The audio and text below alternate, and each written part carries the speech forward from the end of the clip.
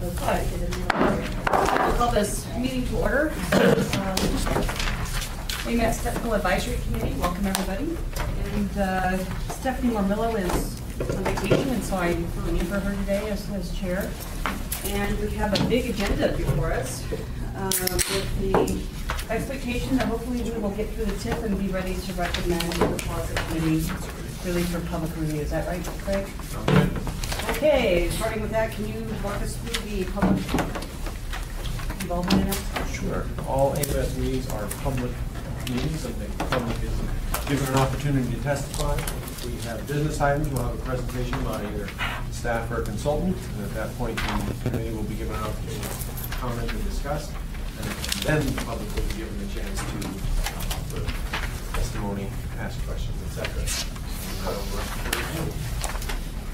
Thank you. First of all, approval of the agenda. We have minutes, several business items, and information.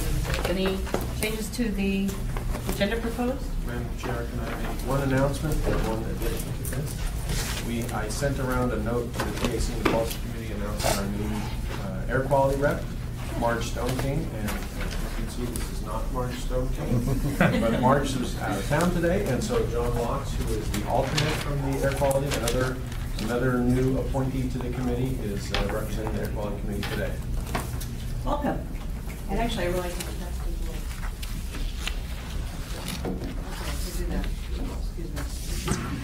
Mr. Linden. Here, roll call. Present.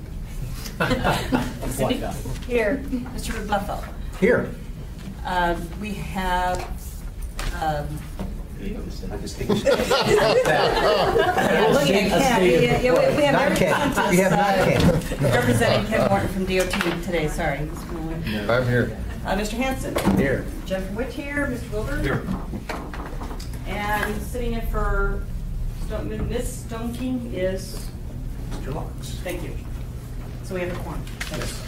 And the addition I'm going to add to the agenda is an informational item. Gene Pinworthy is here, and he has some information he wants to share about the crossing project. Okay, any move to approve? With that addition? Second. Yes. Second. Any opposed? Okay, let's get rocking here. Approval of minutes, thank you. We have, we're making some good progress. We have 4 sets of minutes. And we did check into, James will check in some of the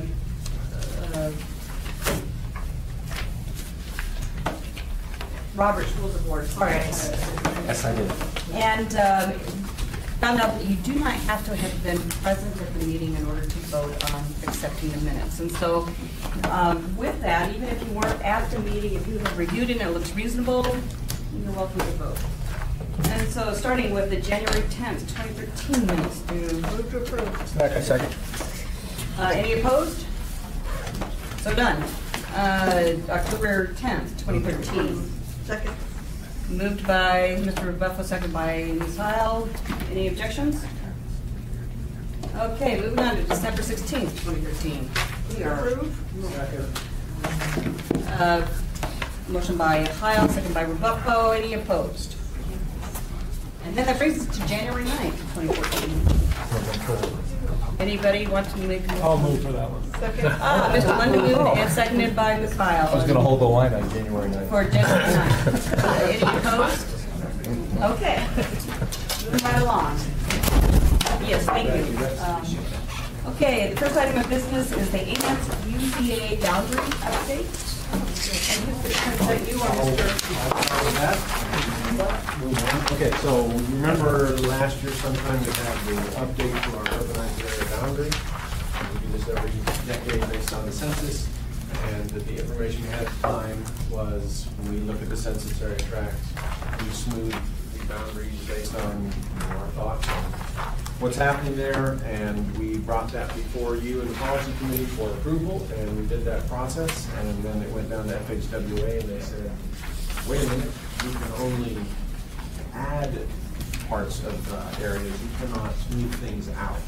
And the two areas that we had smoothed out was a section of parkland in Eagle River and then a section of the Anchorage Coastal Wildlife Refuge, which you can see at the map there is the line that goes out and encompasses some blue area. So, again, we were told that you can't smooth anything out, you can only add additional areas in. And so we are back before you today to ask for a recommendation for approval for the policy committee to add in all those parts of the census blocks, whether they're in the park and whether they're mud flats for water. And So there you are. too, that the reason that they have been included as part of the census boundaries was because they're heavily used recreational areas. So at this point, are there, do I send it out there? Or is there some for discussion? Any Maybe just discussion? some quick comments. Any comments from the committee? This is more of a formality. From the audience, are there any questions on or comments about the modified AMATS boundary? Okay, with that, I'll entertain a motion. Mr. Lindemood, seconded by Ms. Heil. Anybody opposed? Thank you. I know that you're making our headquarters people very happy. Did you get those? Okay. Yes. I should have pointed this out earlier, but given that the TIP is going to be quite a long discussion, do you think we should do the committee appointments next? I don't have a problem. Does anybody on the committee have a problem moving those up and getting them out of the way? And Everybody's here for that. But just kind of. if there's no objection, let's go ahead and move to item C and D, and then item D would be at the bottom there. Mr. Lyon. So the first one would be the Freight Advisory Committee appointment. And this, you have a memo and a resume behind it, or I guess a CV behind it. And this is to fill the slot of the university position on board the Freight Advisory Committee. And Dr. Philip Price will be replacing Dr. Jeff Miller, who was on the committee for a while since Mr. Reed moved down to California. So, move that before you, and we recommend to the policy committee approval of that appointment. Okay, any discussion here? Anybody in the audience have any comments or questions? Okay, bringing it back to the committee. What's that? Move to approve, move to move him to the policy, recommend to the policy committee. Okay, motion by Ms. Heil and seconded by Mr. Bufo. Any opposed? Okay, approved. The next one is for the Bicycle and Pedestrian Advisory Committee. So what we have here is we have two reappointments and one new appointment. Our chair, Julia Peterson, moved away, and so she had one of the public seats. And we were fortunate in having a member, someone who had expressed interest before. And so there was a Matt Johnson who was the resume behind it, who was being recommended for a new appointment to that public seat. And then, because it was a new committee, we did some staggered seats, and therefore two of those seats that we had first termers, they've already expired at the end of February, and so we're asking for reappointment of those two members.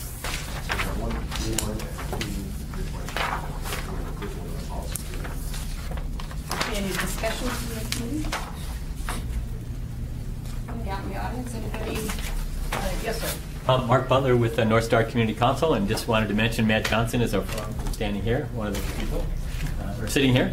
A former president of North Star Community Council, been a very, very strong advocate for sidewalks and all those things that are part of this committee. So, big endorsement of Matt's presence on this. Well, thank you very much, and thank you for being here. Thank you. Bringing it back to the committee, any questions? If not, I'll entertain a motion. Recommend approval to the policy committee for appointment. Okay, motion by Heil, seconded by Lindemood. Any opposed? Okay, it's approved. Thank you. Thank you for serving. Thank you. Okay, this brings us to the draft tip. Mr. Lyon, if you can walk us through this information that we have before us and what has happened since we last met. Absolutely. So you should have, I have 3 pieces of paper here. 3 different sheets here. The one is your typical normal tip that folks have seen in the past. And you have a little 1.5 by 11 sheet that says AMATS total allocations across the top. And then the large 11 by 17 fold out there with the yellow, et cetera, et cetera. So we'll start with this one first, the larger 11 by 17. And this is the ranking and scoring that we did. This is just the roadway one because this has changed a little bit since the last time we looked at it. The other 2, the transportation enhancements or alternatives, and the CMAX stayed the same. So we can bring that before you today because it's identical. So what we did in this one is as we were going through the process of starting to populate the actual tip tables, we looked at some of the projects, and if you remember the TAC previously, we had talked about how Project X is, while it may be a good project and it's ranked high, we know that there are a lot of issues with it, or we also know that it might make better sense to fund this through state dollars as opposed to the federal dollars. So we did that exercise, and you can see here the column where it says better suited for non-AMATS funding sources. And then we also had several projects which we thought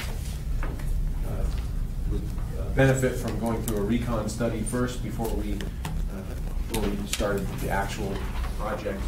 And so, as you can see, the hard black line underneath Project 16 was where we had originally cut off.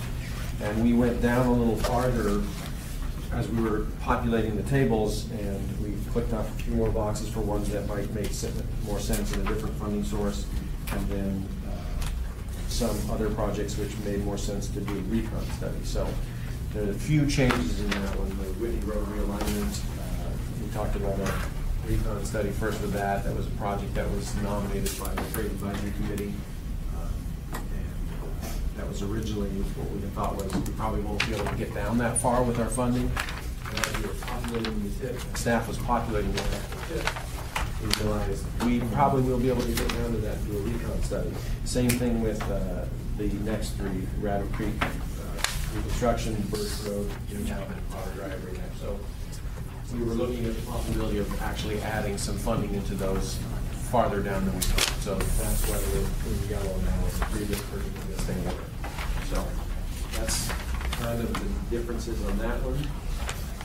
Okay, well, we have this before us. This is, as everybody recalls, is how we showed based on the discussion that everything that is in the MTP is not necessarily appropriate for federal funding. And so in order to develop and guide staff in developing a fiscally constrained tip, we went through and identified reasons why these may not be, some of these projects that even though they're important for the connectivity of the area, that may not be best suited for the tip. And so are there comments about the way that this information is shown? Mr. Hanson? Can I read it? I'm sorry, I thought you did. Madam Chair, before we get to that, can I make 2 points? One is just let the record show that Mr. Morris arrived. At 2:44, you're right. And the other thing to keep in mind, which is exactly I think the point you were starting to make, was that the MTP looks at the 20-year plan and it includes all sources of revenue, all sources of funding. So it includes possible state bonds, state capital grants, federal funding, bond funds, et cetera. So when we rank and score projects, we take all the short-term projects in the MTP and rank and score them. So even though we're ranking and scoring them, some of those, as you said, may make more sense to fund a different way. So even though we rank and scored them, and even though they may rank high, that MTP is including all sources of funding and not just federal funds. So that's why some of them may rank high, but they make more sense somewhere else. So we're not ignoring them. We're not saying we don't agree with that priority. It's just that the MTP includes all sources of funds. Thank you. Questions from the committee? Yeah, just a point of clarification for me, if it's okay. So there's 8 projects above the line, if you will, we're running at Project 16, that are not going to compete for federal funds. Yeah, Correct. we have looked at those. That we determined it best not to expend federal dollars on those. That's the suggestion of staff Given right now.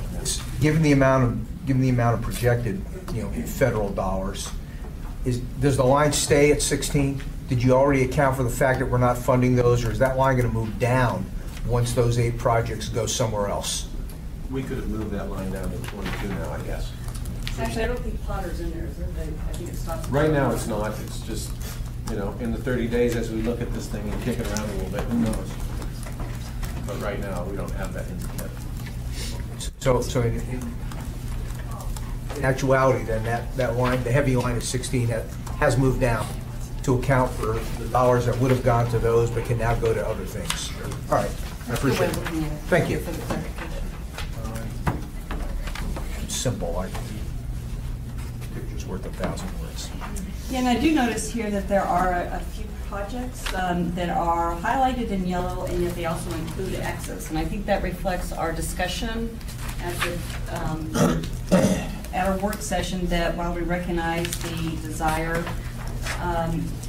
for the municipality to advance Bernard Road with convert to federal highway process, and partially fund with it, but it reverts it back into that other process that as a committee, we saw that it still remains better suited for other non-federal funding sources. And so does this accurately reflect what everybody has remembered?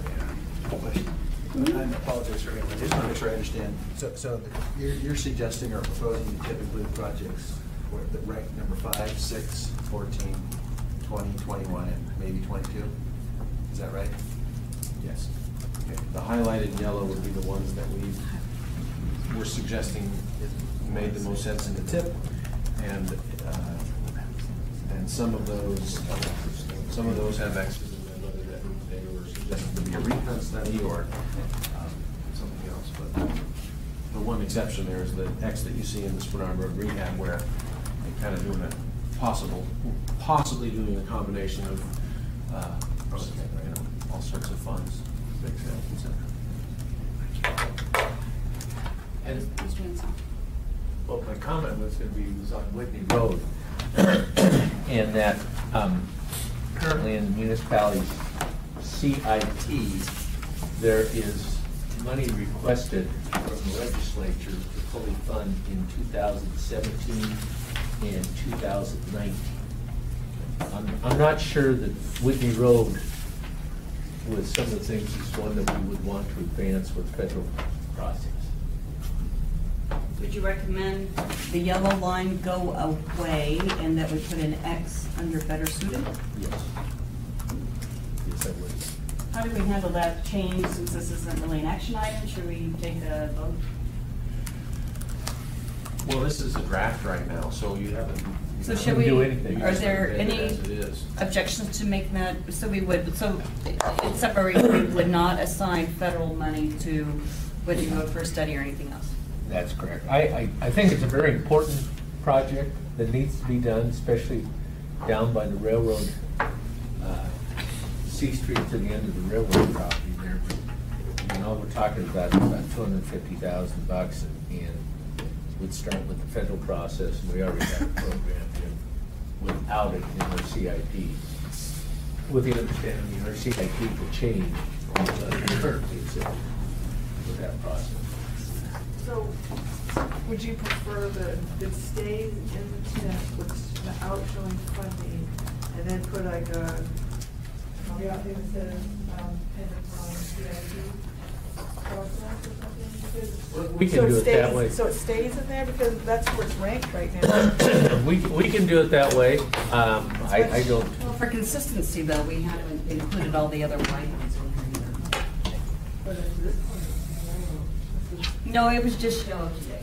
Oh. It wasn't yellow. But I would like to make one of those things, it looks like our policies and procedures are looking to, we only have one grandfathering project anymore, they're getting done. So that's pretty funny. Maybe else does. That's pretty cool. And if I may put aside the chair hat right now, one of the reasons and the benefits of going down farther into the program is that our big projects that have been grandfathered for a number of years are soon, within the next 3 years, to get constructed, and yet we need to start now on new projects so that we can go to construction in 17 and 18. Sure. Right. It's a cyclic thing. So I've heard a suggestion to remove the yellow from number 19 and put an X in the first, or in the column for better suited for non-AMATS funds. Any other changes recommended for this table? Question? It's just on the project that's ranked 13. It's not highlighted in yellow. Is there a reason? Yes. Yes. Go ahead. Again, this is that's a municipal project that would be done in conjunction with the work on the Seward Highway south of, and we have it programmed for other funds. So should there be an X for better school for that same mess? Oh, that would probably. It could be, yes. Didn't have any strikes against Yeah. it, and it wasn't highlighted. I think that would probably be it. Thank you for keeping us consistent. And so the second suggestion is to put an X on project number 13 for better suited for non-AMATS funds. Any other changes recommended? I just have one. Mr. Wilbur. I think if we are going to take Whitney out of this program, we should advance C Street Ocean Dock to 15. Okay, can we hold that to the Yep. Yes, we and can. then, which is almost right now. Yes. Any other changes to this? Can we recommend to staff that they make those changes and have it available to the policy committee, letting them understand our thought process? And actually for the questions about our yellow, I don't know if these were available for the public, our questions from the audience. Is that a yes? Do you have a question? No, I think it's available. Oh, okay. Just Yeah. a comment, I think the municipality has changed the name of 92nd Avenue to Scooter Avenue. And so we should probably reflect that in the table. Scooter Avenue. Instead of 92nd? Instead of 92nd Avenue. And then something. I'm not aware of that, and our project is named 92nd Avenue and Academy Drive. But it wouldn't surprise me. Well, we found that out on the department's 92nd Avenue project, that when it's constructed, it will be Scooter Avenue. So That was it's, one of the PS&E review comments. I just keep it 92nd. Or you can do 92nd in parentheses scooters, in case there's any confusion. Scooter or scooter? Is there any objection to? Something that you ride. 92nd or Karen? Scooter? Okay. And let's hope that Mr. Beaver's joined us. Okay, so again, walking through the changes so far.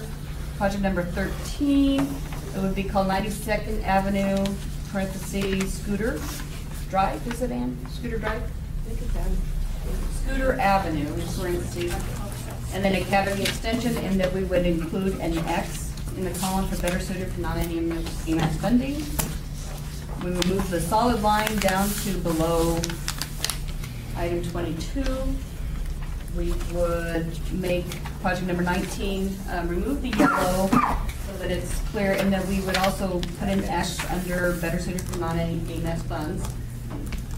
And I think that is all. Project 3, we're going to take the X out of the better suited for non-AMATS.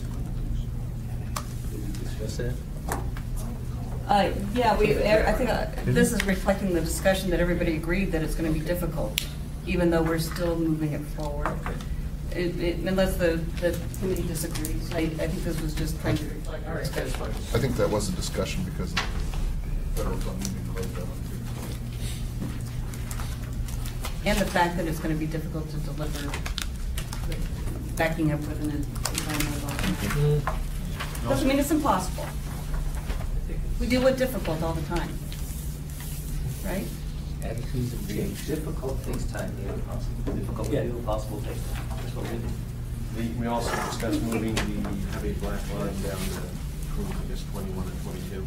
Yep, then move the black line. Okay. There we go. Any other changes? Any other comments from the audience on our color-coded sheet? Yes, sir. Mark Butler, North Star Community Council. I'm very confused on the two Spinard Road projects. It's clear that our assembly members and everybody involved in the project, including property owners sitting next to me and so forth, do not wish to have the Benson to Minnesota portion. That's the number 1 on your list as I read it here. They don't want that rehab. They want the upper one fixed, which is number 3 on yours. So where do the X's and non-X's? I'm confused. Where does that leave us? No funding? If I may, Just sir, I hope the think- legislature shows up with some loot? I think with this sheet, just for clarification, this is basically the yes or the no. A yellow means yes, program and into the tip. Its relative ranking, year 1 through 22, is based on scoring. And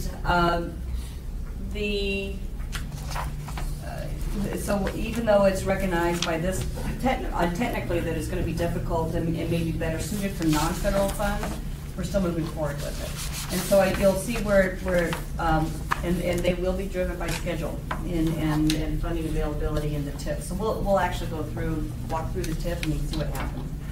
How this becomes this, basically. How we went, but this is just to document the process that the technical committee went through to decide which projects to advance with federal funds.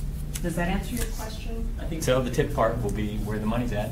It No money, no project. absolutely. Yeah. Other questions or comments from those in the audience? Okay.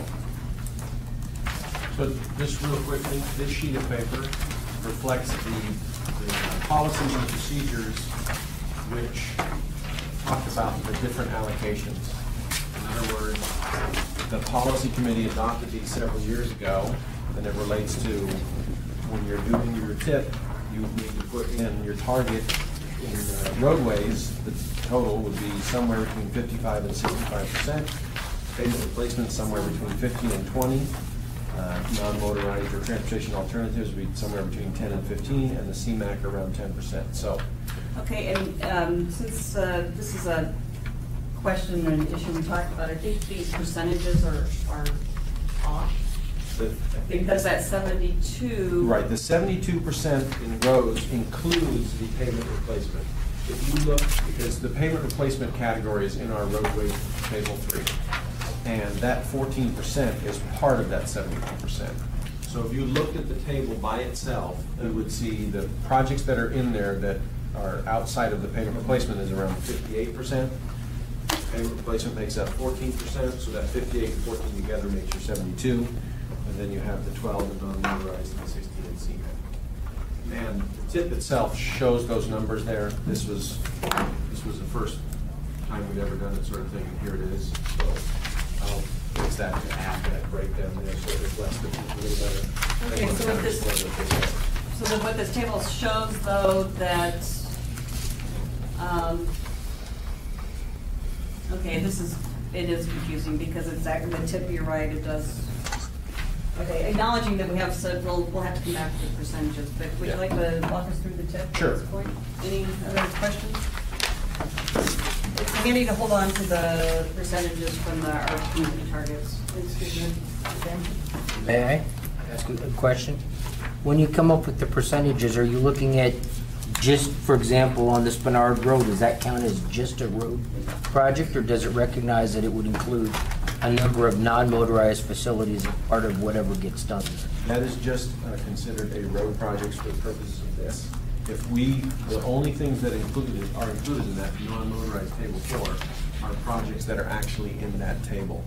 So if the plan is to do Spinard Road and include a non-motorized facility there, that's considered to be part of the roadway project. It's not part of what we say our allocation is for transportation alternatives, that 10 to 15%. Those are separate ones that the policy committee has decided. Those are stovepiped there. They're all in there. And if you do a trail as part of a roadway project, it doesn't count towards your 10 to 15%. That's the policy committee's, that has been their direction and discussion. So. And just for purpose for the committee, in terms of what the allocation is to AMATS, there is Surface Transportation Program and match, which is a combination of both state and local match, at $23.7 million a year. In addition to that, there's the $1.2 million program for CMAC, which it primarily funds the primary measures, SIP measures. The CMAC this $1.2 million is not part of the 23.7 when we are divvying up the percentages. So basically for CMAC, you get the $1.2 million per year plus 10% of the top number. So I point this out only because it's been a source of confusion for myself as I've been working with these numbers. And then a 4-year total, just so that we can track, is about $95 million for surface transportation program and 4.8 for congestion mitigation and air quality. You will note that there is no separate allocation at this time for transportation alternatives, or what we have historically called trails for recreational access. There's been so many changes under MAP 21 that at this point the transportation alternatives allocation has not been addressed through headquarters. In terms of the way the funding is to be administered is very different and requires a whole lot more, and plus the funding has been pretty substantially reduced. And so this is the total that we're dealing with, and you'll see that it is actually a few $million a year less than what we have traditionally dealt with. Jennifer, is this a reduction, or the small reduction, is it a result of the total federal share coming to the state of Alaska, or is it a reflection of a reduced allocation to Anchorage from the total share? Well, actually, it's the AMATS now is treated like any other MPO in the country. We lost our Alaska exemption, where it used to be that the state of Alaska would, in working with the MPOs, would come up with a way to distribute and allocate the funds. Now we receive a formula amount just like any other MPO. And so it's... So we don't have any discretion with the state as to an amount we could get, at least a minimum amount if we wanted. It doesn't preclude the state from providing more money, but it's a state decision based on an MPO state conversation. Whereas the current rules are basically the MPO will get this amount, at least. If we get more, we have to negotiate the state to get more of the cut. I mean, is it a possibility? Not that it will happen, but it's inside the rules. I am not familiar enough with the rules to know whether, I can tell you right now that the possibility with the slide notes here to the committee and for the audience, there's been a shift and actually an overall reduction in STP funds. So we actually kind of double whammy. Now we're part of the formula distribution, and the STP has been compressed with an increased focus on the NHS. Okay, all right. So in order for Anchorage to get more money, it would have to be, I don't see how it can happen, given that we're not entertaining new projects on the state side. Other questions? Before we get into the meeting. Yeah, thank you, Madam Chair. I'm Vivian Underwood with Transportation Planning at the Municipality of Anchorage. I have a quick question about number 5 on the tip. On the other handout, it shows that a recon study is required for this, but I'm not sure if that was exactly what the TAC intended, because the recon study is not reflected on the project description there. And I'm wondering if that's a real reflection of what you're thinking.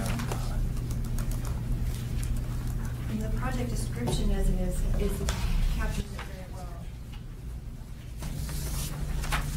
Just looking at table 3. Okay, table 3, project 5, and so the question is, on the other sheet, on this handout, it calls for a recon study. And there's no mention of a recon study in the description of the item. I just wondered if it actually does require a recon study before you do this study. Are you talking about the Minnesota Driving Mobility and Safety Study? No, it's not about the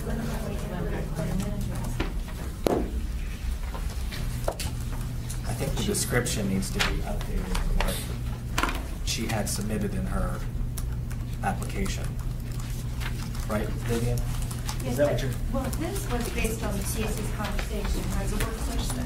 So I didn't recall that you wanted a recon study first before this project, and I just wanted you to clarify if that is what you intended. Okay, if I may, if my recollection from the committee in response to Ms. Underwood's question is that what we wanted to reflect in our evaluation is the fact that it is a study, it is not the implementation of its recommendations. It's not resulting in itself a construction, is that correct? Yes. And so I think, is that everybody's committee, the committee members? Yeah. So just as we were evaluating, since we didn't know what the study would result in for its I see. recommendations, we just wanted to make it clear. And so, okay, we go back to the yellow and white sheet for item number 8.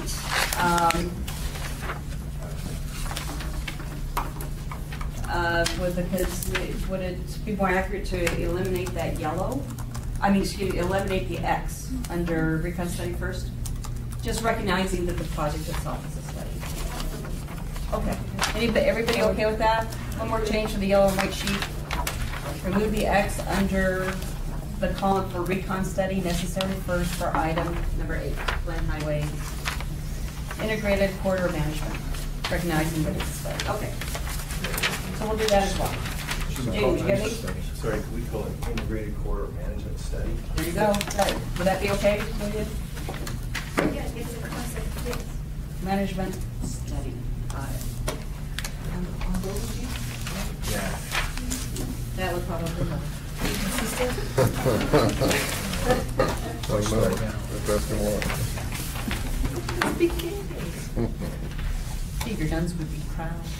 They would be, yeah, because the spelling so far is pretty good. One word I saw spelled wrong, but that's okay. Okay. I can't say this word. Okay.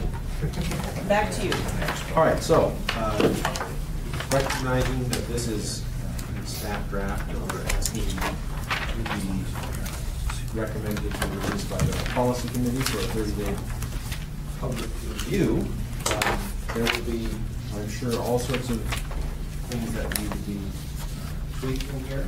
And so I'm hoping that that's part of what we'll get. What you did give it to me right now. You can write notes on the one that you have and you can hand it to me. That'd be helpful. There are several tables in here that haven't really been touched at all. James and I have worked the most on table 3, 4, and 5 because those are the AMATS allocation.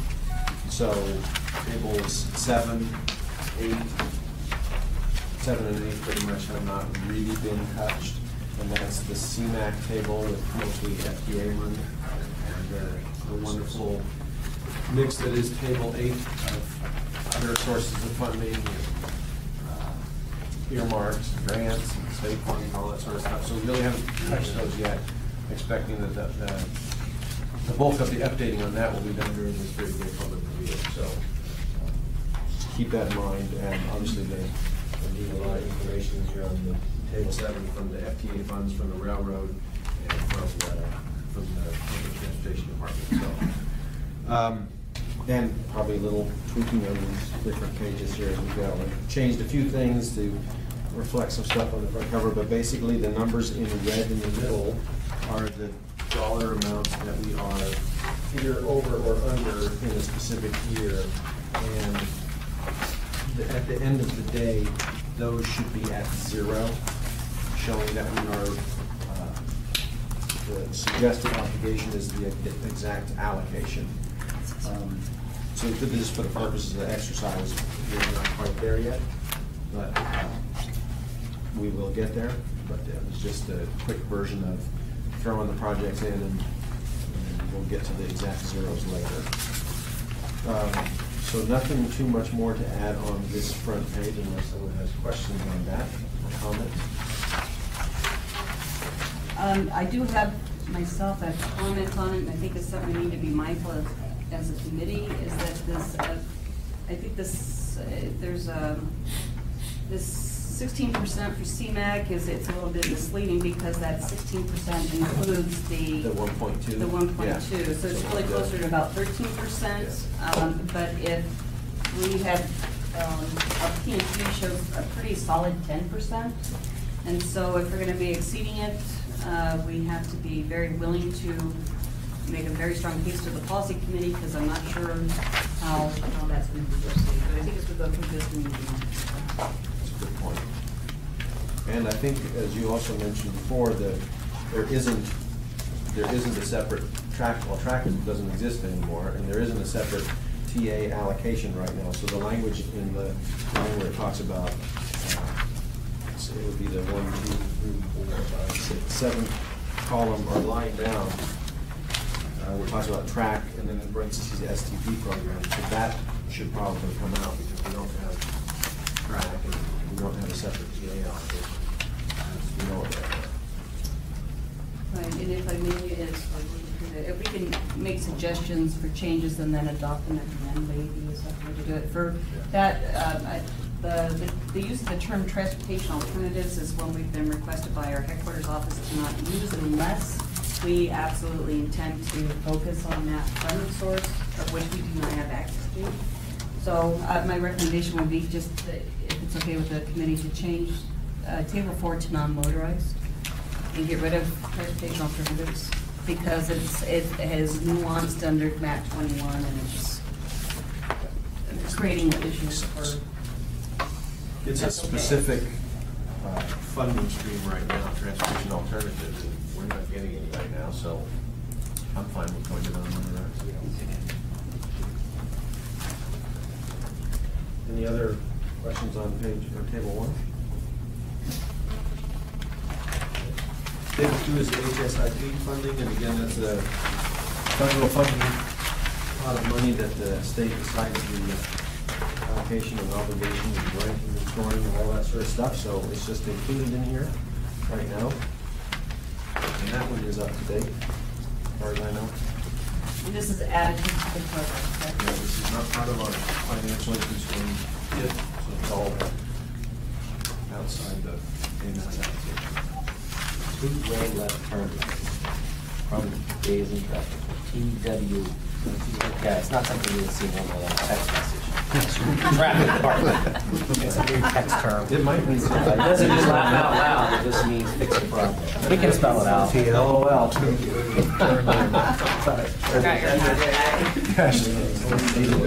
Yeah. Okay, I'm sure Jim knows, maybe Aaron. Okay, so table 3, your roadway improvements. A couple projects up at the top that are constructing right now. One grandfather project in Abbott Road. And If I may, would the committee be okay with eliminating Dowling Road by the end of this? It's going to be under construction for the next couple of years, but it's no longer a funding. No, never mind, it may need overrun. Never mind, let's just leave it there. Yeah, so yeah, I was, Leave it, okay. None of my projects have. doesn't our policies and procedures for the TIP development have the pavement replacement program fitted after the grandfathering project and before the main project? I think you may be right. That's where it was before. Yeah. There's a suggestion there? No, I think that's, I think it's a policy. So what we would need to do is move what is showing as, It's a non-ranked project. this needs to go up above to, Up above 1, below G, above 1, I believe. See, we don't want to forget about the pavement. It's that important. It's supposed to be. Above G or below? below G.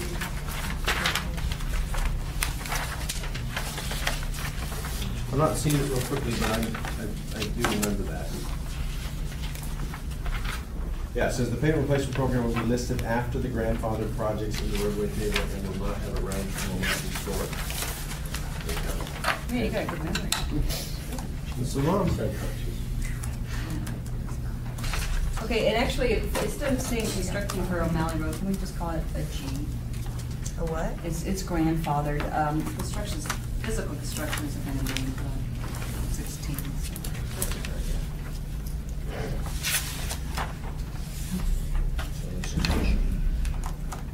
Yeah, so she's. Okay. So So we would have Dowling Road at the top constructing, and then O'Malley at the Everett Road as grandfathered, and then the pavement replacement, and then we'd start with the Spinard Road rehab, and so the Benson is number one. Yeah. Okay, and there's a question about the placement of Spinard Road. You would see that even though the Minnesota to Benson part, for various reasons, actually scored a little bit higher, it is farther out in the program for funding. It's showing a start in 2018 with the possible AC into advancing into 2017. And in years past, when we had the projects in the TIP that weren't grandfathered, they were not in a ranked order. They were just in there. They happen to be in relative ranked order now, but in years past, they just were in there. It wasn't made to be specifically in ranked order. Once they become a grandfather project. What's that? I think it's once they become a grandfather project. Right. Okay, project number 2 is the Spinard Road project, and this shows the fact that backing it into environmental document of your federal process is funded in the first year with final design in the third year, and right-of-way would be beyond 2018. That's the schedule based on a federal project delivery. So, Jennifer, do you want to take comments as you go through, or you just want to go through? Shall we go? However you want to. Yeah. I mean, I think it's important to recognize that when you federalize, as it were, a project, I think I just want to make sure the comment from the folks in the community recognize that when you, even if you have a design done, when you change the color of the money and you add federal to it, this schedule that you see for Spinard Road number 2 from Hillcrest to Benson, we won't be constructing it with federal money until after 2020. Because we have to go through a design, we got to go through an environmental document, then we got to go through a design, then we have to go through right-of-way, and then we have to go, then it'll be further than that, no matter, even if it's only $15 or $12 million. So unless the design's already been done under a federal design, then we can do that. But it makes a big difference, and I think that's why the technical committee struggled in our work session to let the policy committee know that when we're presenting this, I mean, it's their call and we program it, but to recognize and show the reality of a delivery, unless Jerry's got some rabbit under his hat to pull it off quicker. I mean, I think it's okay to show it, but I think the tip on this particular project, or any project, because this one's no different, it's not necessarily more complicated or more controversial or more friendly or less expensive. It's a mother-may-I process with federal money, and it doesn't matter if it's $3 million or $30 million. It still takes the same amount of time. The only comment I was going to make is I think the plan is, after this, it would be more federal funds. It doesn't make any difference in the schedule, though. We would be looking for legislative grants. Yeah, so those out-year monies would just come right off if you had legislative funds. Exactly. Correct. Exactly. So wait a minute, you're using federal monies to advance something you have planned to actually construct with all state funds? For all local funds?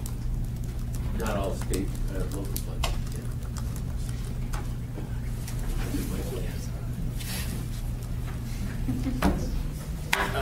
If we have, John Weddleton, if we had good enough money from the legislature, can we say, oh, never mind, with the federal money, be back on track? And what process, Mark Butler with North Star Community Council, and what process is that? Do we have to wait till next year at this time to do that? And therefore, we're locked into the federal process between now and then? No, I think if I could, I was just asking Craig about the schedule of the TIP approval and the schedule of the legislature.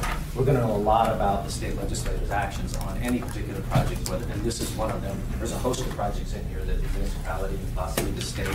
I know Connect Arm is asking for some resources from the legislature. So the result of the legislative action and their capital program will be done before we actually have to approve this before the policy committee. We want to reflect both of those. So they dumped $15 million on us for Spinard. We'll just clean that one right off and advance up. Post legislature is currently scheduled for Easter. That's April 20th, a Sunday. And the AMATS policy committee is in 2 weeks. So would this be taken up at that time?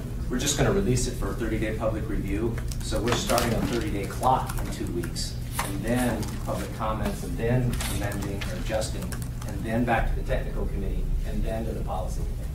So it would be approximately what month when the actual decision is made by the policy committee? Our schedule shows I believe of July.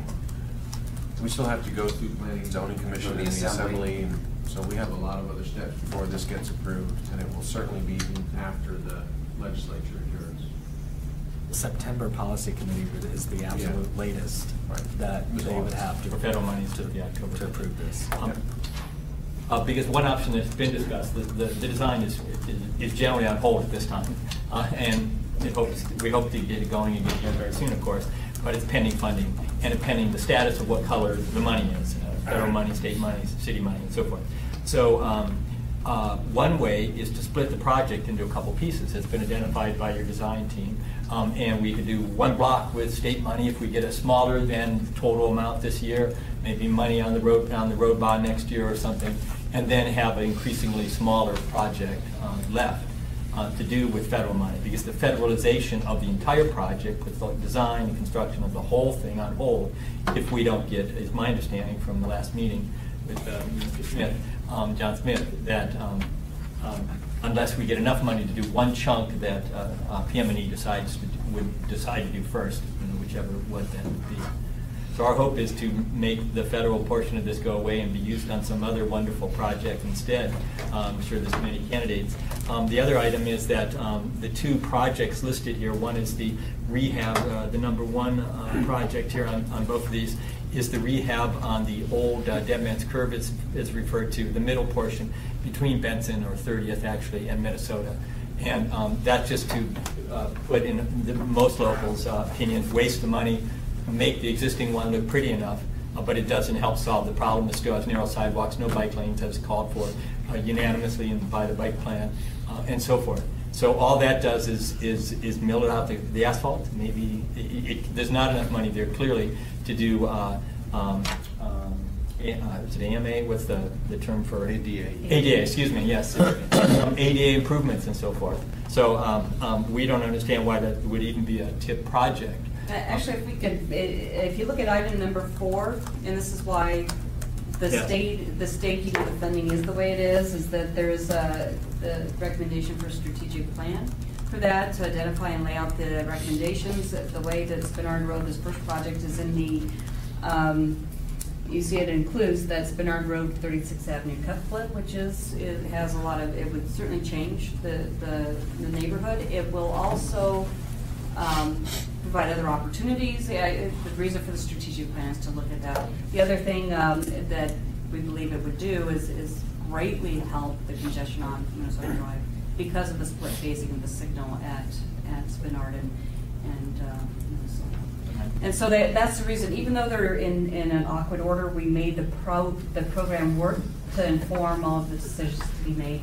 And as Mr. Lang and Mr. Wilbur indicated, if indeed the city and working with the legislature decides to not federalize the project, we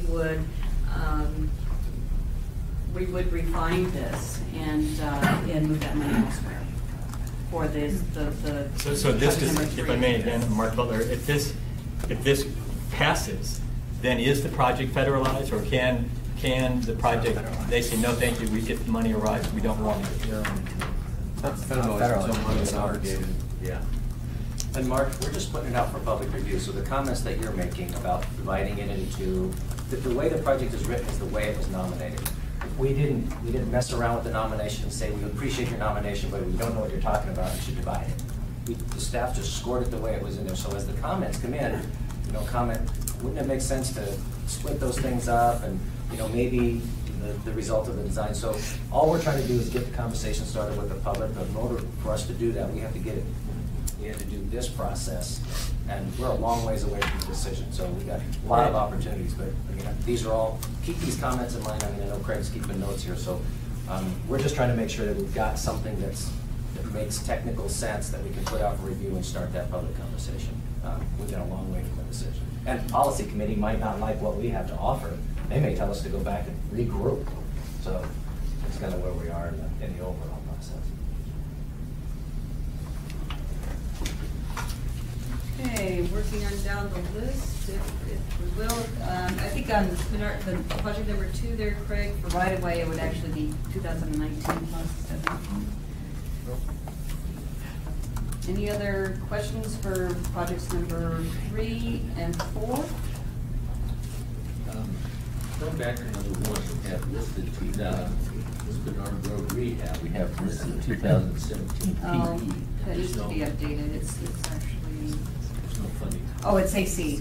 Oh, it's AC, okay, in AC, okay. Yeah, you can see in the red text of the project description, 1 million in AC funding from 18 to 2017 is for design, and the rest of that 1.5 can stay in there.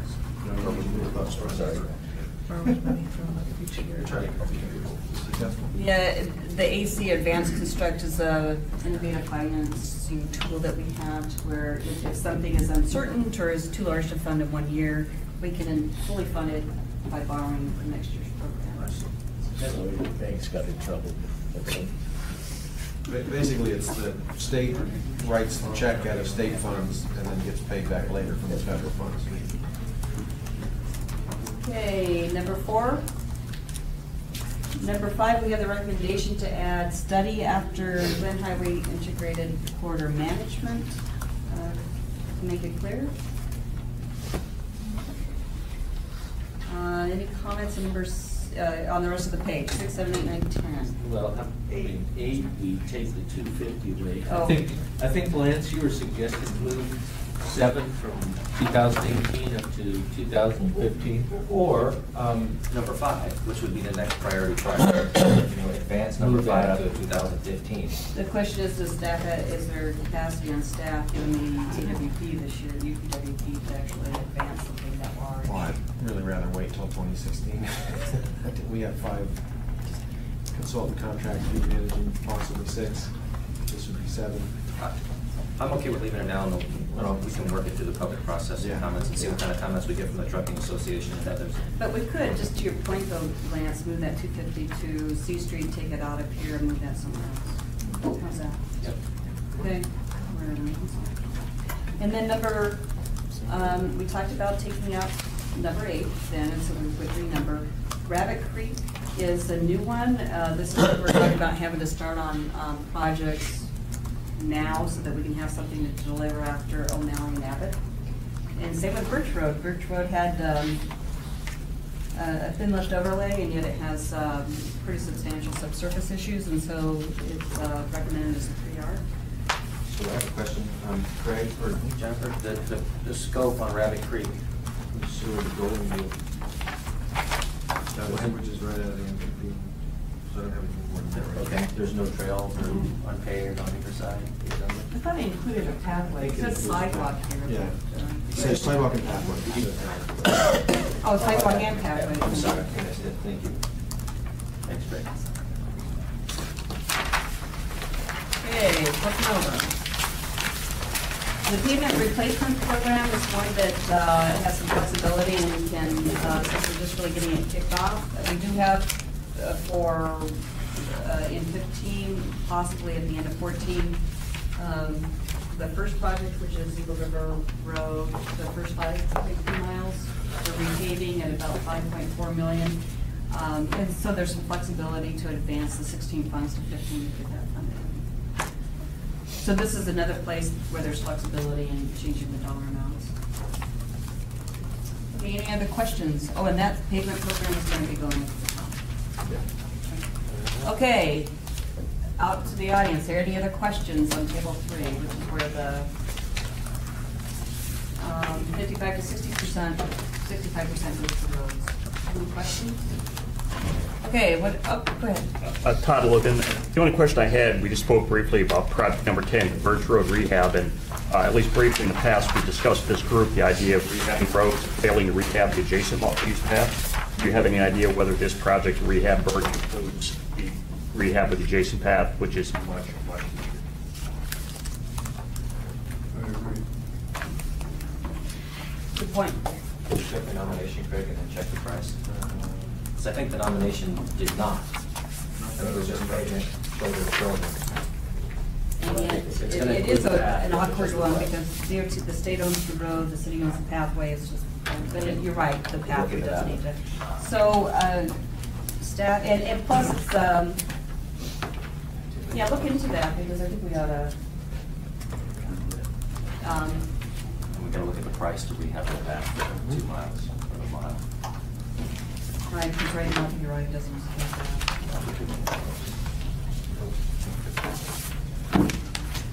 So, as a committee, how do you want to do it? Do you want to go back and walk through the changes we made and adopt each table? Okay, I'll make a start at it.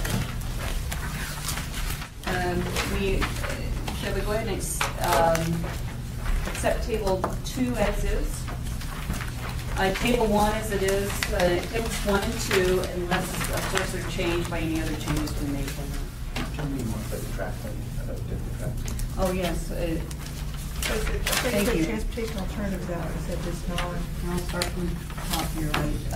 Table 1, eliminate transportation alternatives.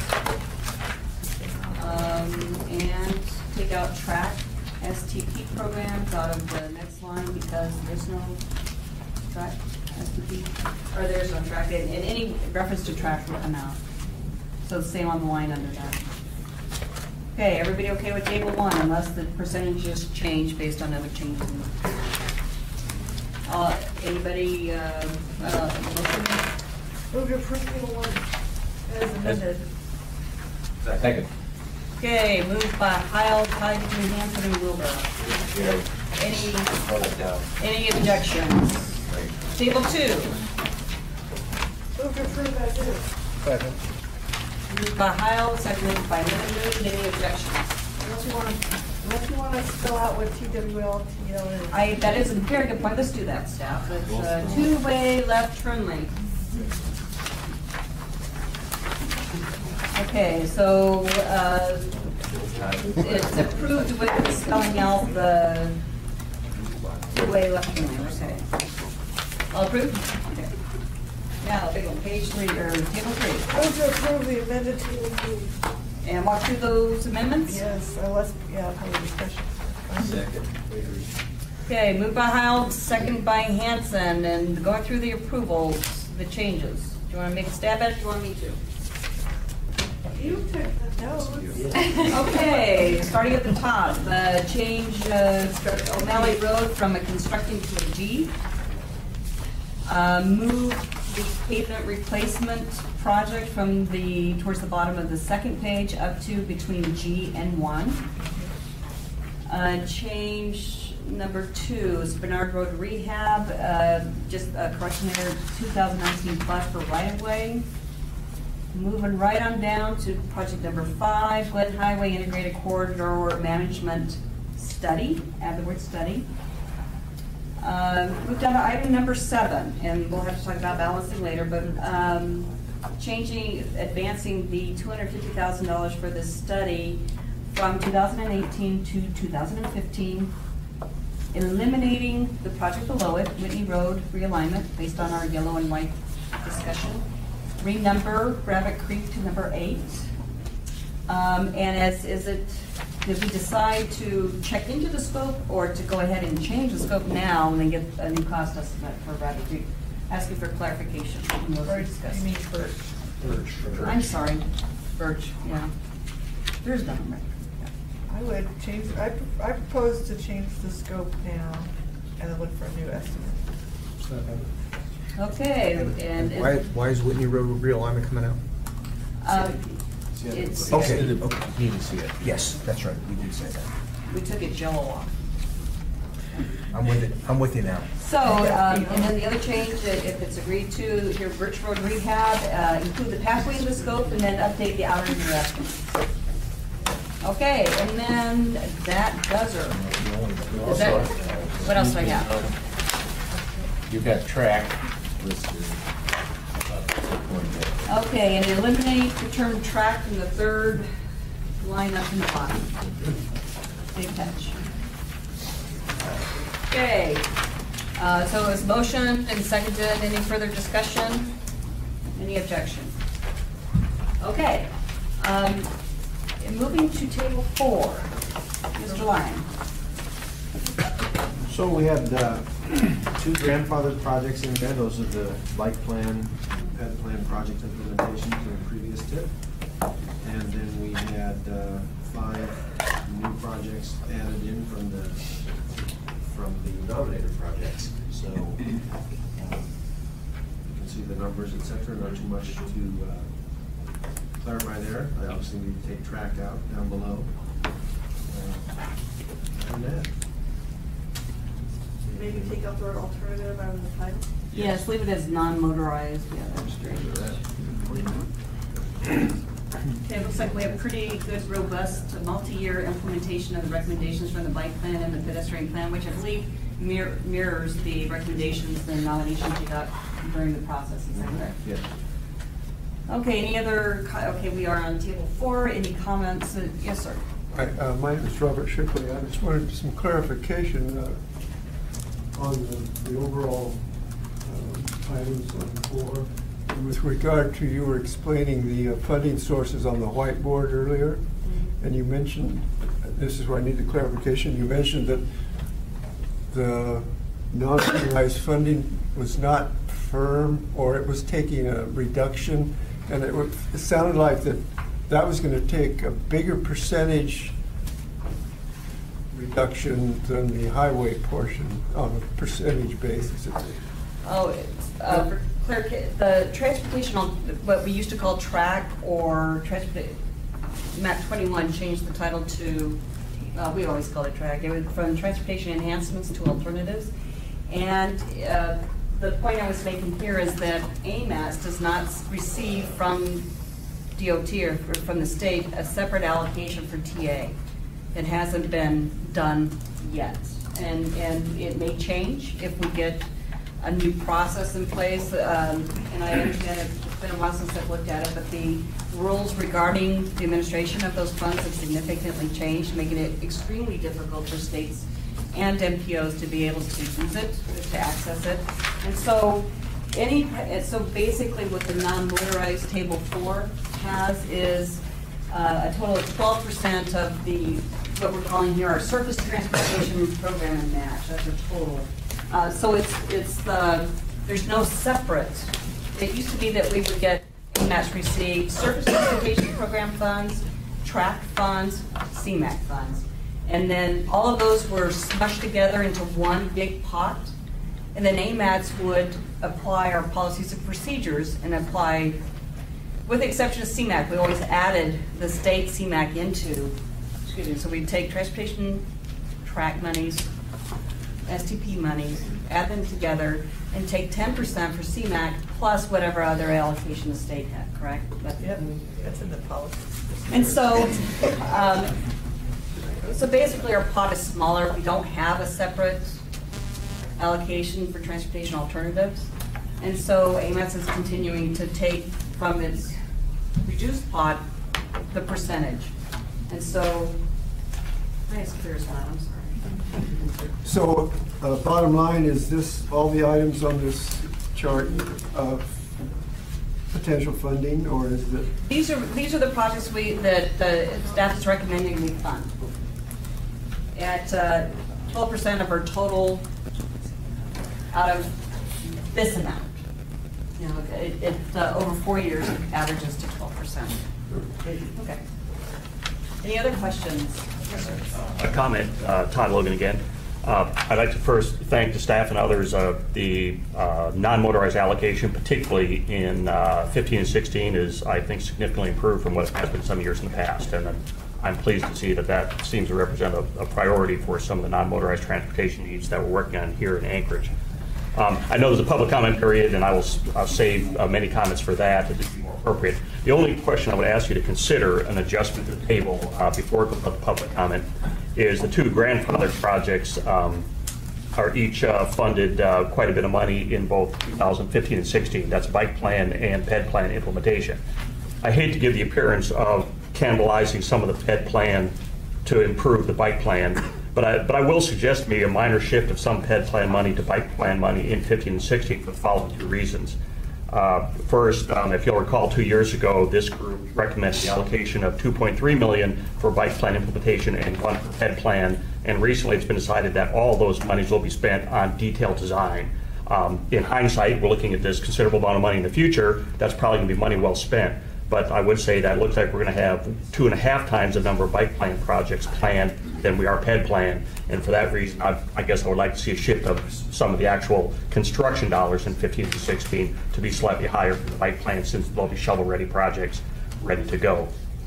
The other reason I guess I would urge a slight shifting of some additional money to bike plan is because the bike plan work being done, striping and signing the core bike network, is considered the low-hanging fruit in the bike plan. It's a huge miles per dollar because basically we're signing and striping existing pavement.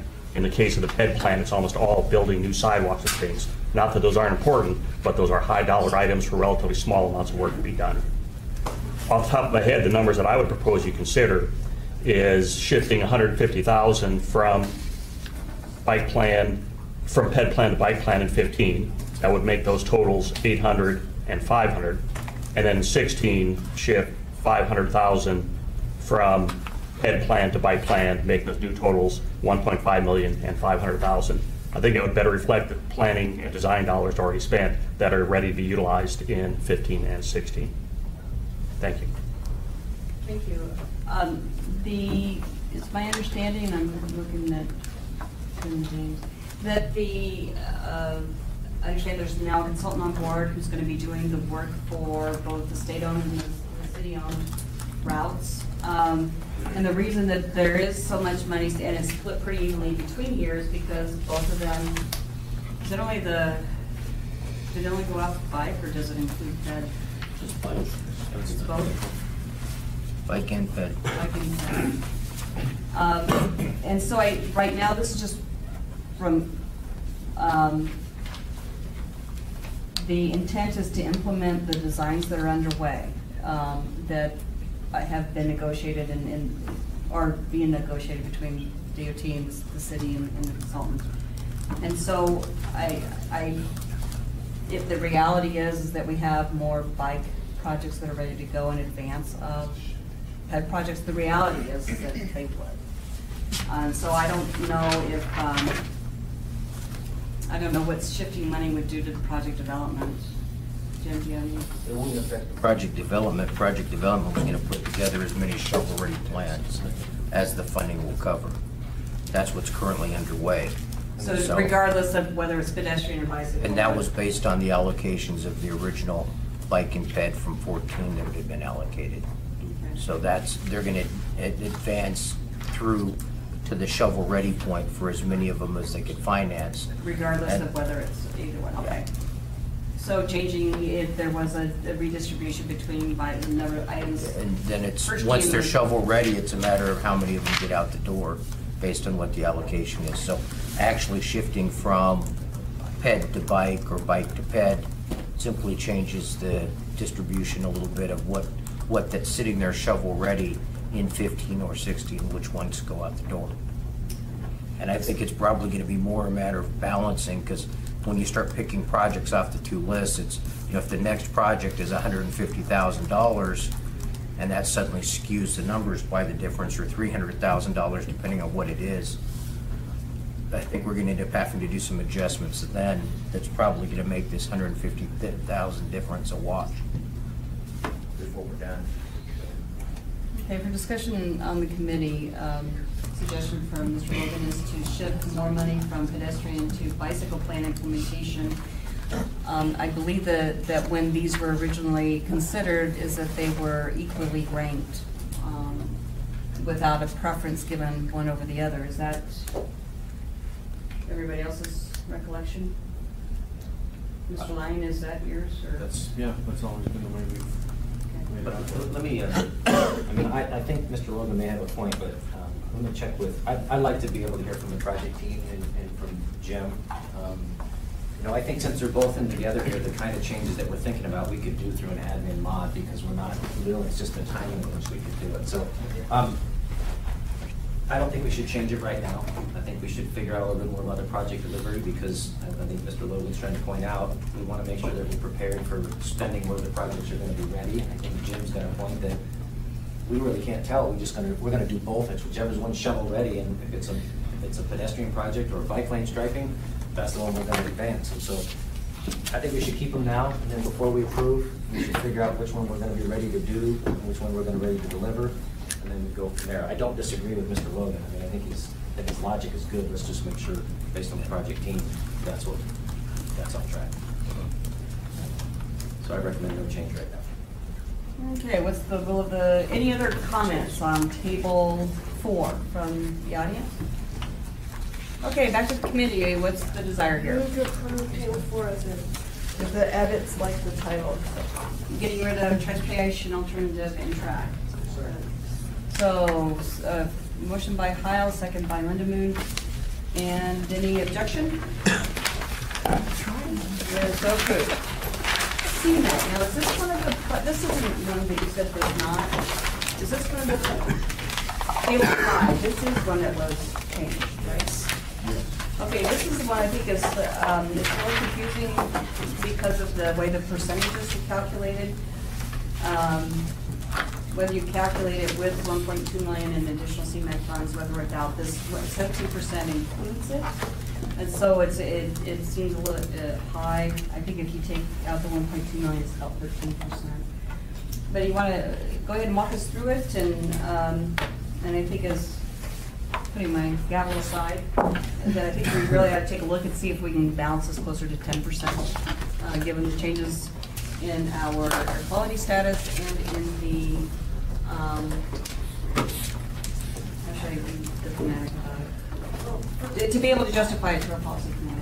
The other thing is that the 1.2, which is called pure CMAC money, can only be spent on emission reduction projects or the primary SIT mandated. This for the primary SIT mandated projects. So really, those should become $1.2 million. And they are. And that's why, because they were like that, that's how come we got it that way from, we're really close, you know, it's 1.12 and they gave us 1.2 to make sure it was covered. The state's trying hard to make sure the SIT mandated projects are covered in the local community. So the rest of the money then is the 10% should be, which is only, you only get 10% because that's what the right. policies and procedures say, so it should be 10% because you're only taking 10%.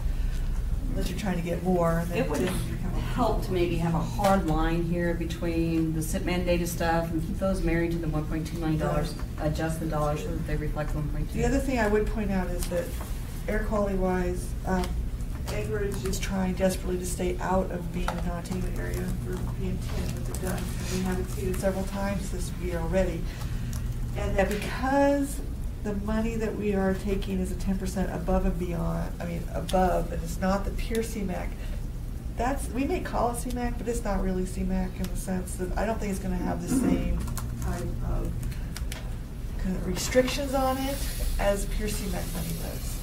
So the programs for the arterial roadway dust control program is going to be a critical program to make sure that we don't go to the area. We were close to running out of mag chloride this past January. We were experiencing exceedances, and everybody running around trying to find dust palliatives, and there was like, we don't have any money, we've run out of money because there's no CMAC. But I'm just pointing out that if we're using STP funds for this program, calling it CMAC, I don't think we have we have the limitations of a 3-year program, and that we shouldn't keep those limitations, and we should make sure that we're not in non-attainment for people. So would you support so then you're saying keep that 200,000 in there per year? Yeah, okay. Every year, and make sure that's what they need so that we stay out of non-attainment. And so we have the materials that we need to keep the dust down on those weird freeze-thaw moments when we're doing re-entrainment, which is very specific. This dust are very specific tied to traffic, which makes it extremely eligible for the Okay. I'll get off my air quality soapbox as we balance the rest of the stuff. Comment. I think Cindy and you have a really good point. I think that when we first created this, the format of this table, the way in which the money came to us was under different rules. So we created the format to match the rules, but the rules are different. Our conformity situation is different. So I think there are requirements on the SIP mandated ones, 1 and 2, and as they continue to be SIP mandated, we would have to fund them whether we got any CMAQ allocation or not. We would literally have to do it. They would be at the top of the pile. But when we, since the feds have still maintained that category called congestion mitigation air quality funds that has a whole bunch of different types of projects that are eligible, the kinds of projects that fall under a CMAQ, all of these projects are still those kinds. Yes. It's just that with the CMAQ allocation, as it were, we have to do 1 and 2. So drawing a hard line, I think, as Jennifer suggested, then making a note, SIP measured funded projects. And directly out of the STIP. And then the ones below it, the studies, programs, and projects. Are our 10%. Right, they are our 10% or our 10% target. They are projects like congestion mitigation and air quality. They're not expansion, they're not capacity, they're not necessarily safety. But keep them, still continue to keep them separate. So I think we should work on the format and then work on the balance of the price. But I think we are going to have to make some adjustments to when we present it. And the other thing is we're never guaranteed that the state's going to give us above and beyond on CMAQ. Right. We are lucky that we got it, that they're going to give it to us. If other non-attending areas pop up as primary, they will get that. As Mr. Shipley pointed out, we're taking a piece of this based on a policy committee at a slice of it for transportation or non-motorized. We're also tasting a slice of it for congestion mitigation air quality like projects, which is how the bottom half or the bottom 2/3 of table 5 is funded. We're taking it out of this allocation, and then the balance is for roads and pavement. So that's the direction that the policy committee has given us. And what we need to do is figure out a way before we adopt this thing is to make the studies, plans, programs, and projects closer to 10%. Yes, Yeah. and I think if we showed it like you suggested, would be a much better idea. Would be a better way to go. Now, the percentages that are there now also include monies for the SIP mandate. Yes, they do. So you have to recalculate the percentages so you really knew what you were going for. Yeah, and that's where some of the confusion is, and because if you were to draw a hard line here and just consider the studies and plans, programs, and projects, these altogether are closer to about 13%, not 17%. Yeah. 17% at the end of the 1.2, I think is very confusing, and I don't know, it is confusing no matter how we show it. Yeah. And so it might make it a little bit cleaner. Okay, if I may step back a little bit with the committee, recognizing we're at 5 to 4, we do have a guest speaker who would like to present some information. We do have several more tables to go through. Is there a belief that we can get through it? Is there a need perhaps to continue the meeting? Let's try and get it done by 4:15. Keeping in mind that this is the last of our tables that's part of our allocation. The other Okay. tables are not part of AMATS allocation, we don't have to figure out the percentages and all that stuff. Okay, but we do need it, I was a little concerned when you said that they weren't touched, because I don't want to send something out to the public that hasn't been at least scrubbed by the agency responsible for it. You have our scrubbed it? I've looked You at scrubbed 7. it? I looked at 7, I talked to Craig about it. I Okay. think it's going to need some finer tweaking, but he's making significant changes. And there's going to be a new SIP coming out, so table 8 will change, but I think we can, James, if it's the desire of the community to direct staff to, where we're outside of our allocation, that we go ahead and do that if we can before the policy committee. So maybe that would be a standing recommendation you can make again. Okay, so with that, so this is the last table that affects our allocation. Oh, and then we have a couple of new tables at the end that we want to talk about. Okay, let's rock and roll and see if we can get it closer to 10%. Recognizing that we lost $250,000 on table 3 in the last year.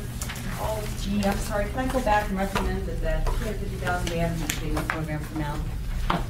Going back to table 3. Sorry, just to make it work, because I know how hard it is to make it balance. We took out Whitney Road, project number 8, and we took out the $250,000 from 2018 and moved it into 2015. My recommendation because of the flexibility here, is to move that 250,000 down to, or up to the pavement replacement program to help balance it. So $1,250,000. There we go. So moved. Second. There you go. Moved by Heil, seconded by Hanson, that we will add that 252 payment bridge. Sorry, okay, that this will just help. Did we approve non-mobile? Yes, we Yeah, you did. did. I'm sorry, I had a very short. You sure did. Okay. Call And Craig and for a Jake. vote on the changes to 3, just had a motion and a second. Oh. 250. Is there Any objections? no objections? Thank you. Okay, table 5, we talked about putting a hard line in, making those 2 SIP projects correlate to the $1.2 million in CMAQ funds. Huh? And do we have public comment on table 5, this project, congestion mitigation and quality? Thanks, I'm running about 3 still later. Can I just make a comment? We could do it now or public review. As far as meeting the 1.2 in projects 1 and 2, I know that I can put another $80,000 to get to 1.2 into ride sharing and transit marketing. Very easy. We have not. You can get some more advances off there? I have no problem obligating it. So, I mean, if that's what we want to do, we could, if you want to make it 1.2, and I don't know if Any objection to the? Before we do that, do you need any, I don't know if you need any more resources on No, that. I don't think on that public education program. I think that was actually clipped along pretty well. Yeah. Okay, back to the audience. CMAQ, table 5. Any questions, comments? Bringing it back to the committee. 900. Number 1. Now we're talking about the 10% for about 3% over the 4 years that we need to focus on where to direct staff to maybe use, which projects to use to help balance it. And I think, Lance, the biggest one for flexibility, unfortunately, is yours. Yeah. The transit fleet expansion, is it flexible? It's transit fleet expansion offers. It is flexible. I'd have to give Craig a number. I have an immediate need for anchorized vehicles and van pools. And I can't remember the total estimate of the vehicles off the top of my head. I don't think it gets to 194.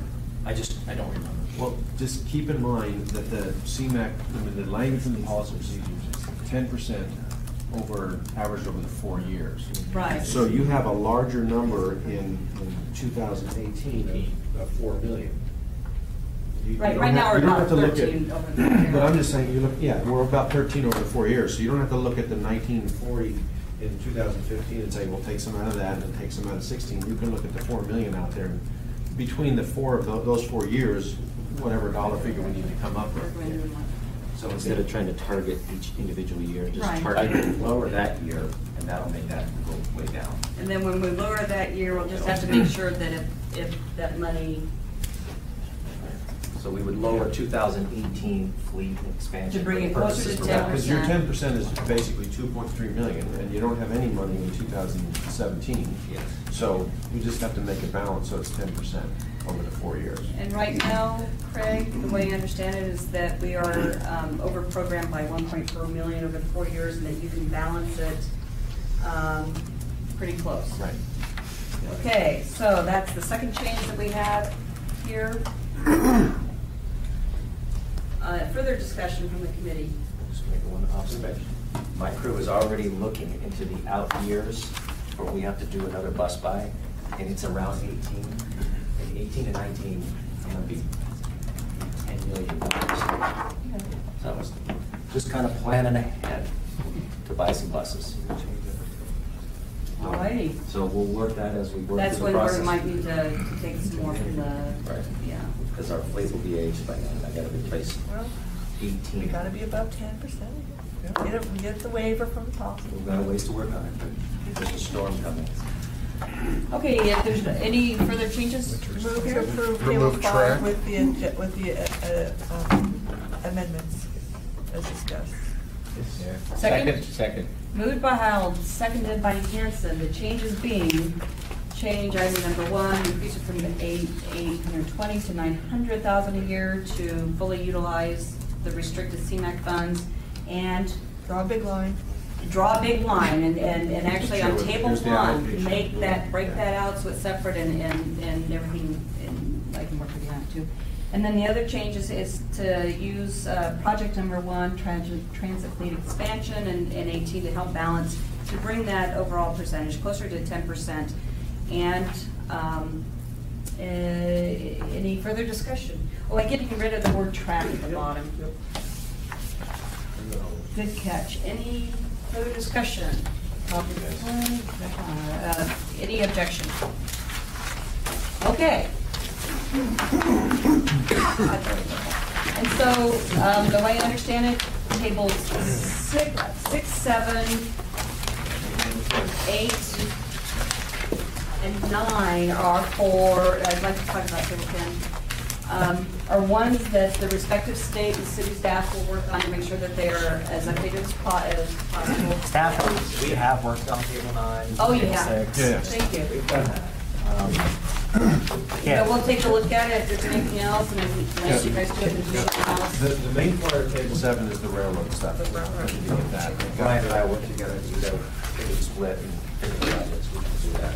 It's not gonna be significantly different, it's gonna look pretty much like this, I mean. It would be nice if we put out as good as possible, so we're able to scrub it a little bit, and then we previously had a table 10 that has been updated, and then we've added another portion on it, and James, if you'd like to just bring people's attention to it. Can I just make a, Uh-huh. I just wanted to mention to James, I'd like to sit down on that Board of Energy minimal facility improvements line on table 8. Okay. Rework those numbers. Okay. Okay. The first one. The first one doesn't have a number. Pretty one. Yeah. The one with the grandfather. On table Oh, 8. just joking. Blank. Okay. I'll be a grandfather. I am a grandfather. So Steve, and we'll get in. Yeah, it'll be fast. We can probably do it before we even run. Okay. Yeah. Sounds good. Okay. Okay, table 10, do you want to just briefly walk over what we're showing here and how it relates to the other numbers in the Table 10, previously, there was just one table, and it was a breakdown of projects that were included in the pavement replacement program, which was found in table 3. For this tip, we've added a second table to the program of pavement replacement. And this table refers back to table 6, which is the, of course, the name slips my head here. principal arterial pavement. Yeah, the National Highway System table, the Anchorage Area Principal Arterial Pavement Resurfacing and ADA Compliance project number. So there are a number of, again, pavement replacement projects that could be considered for that particular line item in Table 6. And so what we did in Table 10 is just broke that out into specific individual projects, so you can have it for easy viewing. And this gets to the question, I think, Greg, that had been raised, like, hey, we have to tell them how they're working on these 1Rs, why isn't in our tip, it wasn't real clear. Right. Okay, any further comment for staff on the tip? The overall recommendation? Go for it. This tip as amended, the advance of the policy committee to be released for public comment. Second.